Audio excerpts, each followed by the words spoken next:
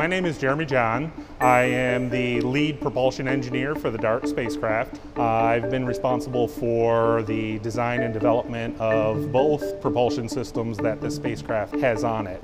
The NEXI ion thruster has been installed on DART for technology demonstration during the DART mission. The intent is to show that the spacecraft is capable of operating the thruster at nominal power throughout various operating conditions during the mission.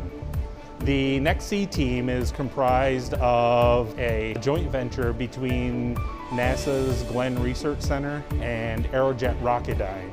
We are conducting the first flight of the NEXI ion thruster. It is a little bittersweet to know that we are only going to be able to operate for a short amount of time before we impact the asteroid. With help from APL, NASA GRC, and Aerojet Rocketdyne, we have adapted its use during the DART mission.